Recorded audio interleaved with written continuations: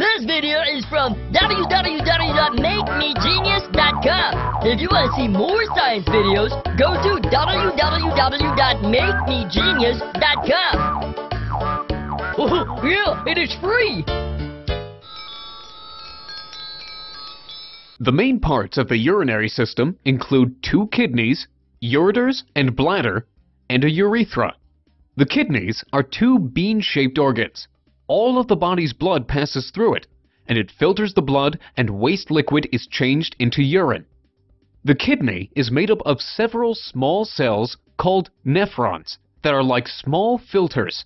They keep all the nutrients and good blood contained and convert waste into urine.